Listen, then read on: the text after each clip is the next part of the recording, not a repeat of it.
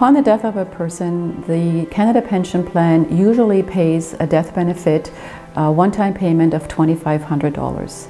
This applies when the deceased person has paid into Canada Pension throughout his or her lifetime, and that benefit is paid typically to the executor or the person providing the payment for our expenses.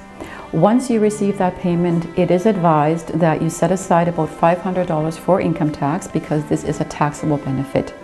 If there is a surviving spouse, then he or she quite often qualifies for a survivor's pension, which is based on the monthly CPP that the deceased person has been receiving.